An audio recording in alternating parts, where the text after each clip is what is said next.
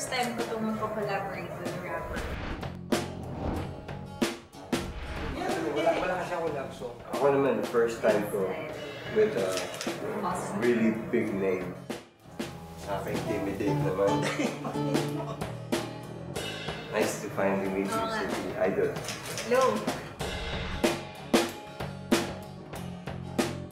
Two ingredients for a successful collab would be you have to have mutual respect for each other. Parang you have to like the project. Wow, meron akong tao lang na Sitti version. Yeah! Ulit-ulit ang tanong ng mga tao. Hindi pwedeng you're just doing it for money or you're just doing it for any other reasons, but you like the person and you admire the person and you respect the person. Mas gusto mo ba na nag-rap ako in a bedroom voice o gusto mo yung parang sumisigaw na rap? I think awareness. You have to be more aware of the other. As in yung kahit konting, alam mo yun, yung konting ganun lang niya.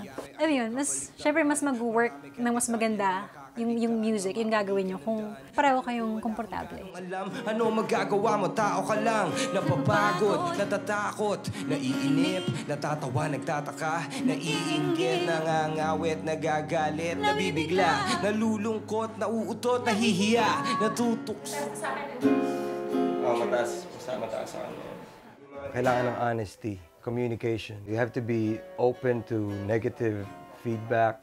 You also have to be willing to dish out negative feedback if necessary. Kasi parang that's both your song, parang hindi lang sa'yo. So you should be working together, you should be open. It's really teamwork. Pwede kong iba-ibahin yung delivery ko eh. Depende kung ano yung gagawin ko. So, pakiramdaman? Oo, pakiramdaman. Tuloy lang ang biyahe. Dati mga pangarap ko hanggang doon na lang. Tadyak sa araw. And then, both parties kailangan work together as a team. Importante yung teamwork na it's not about me, it's not about him, we are not two separate identities here.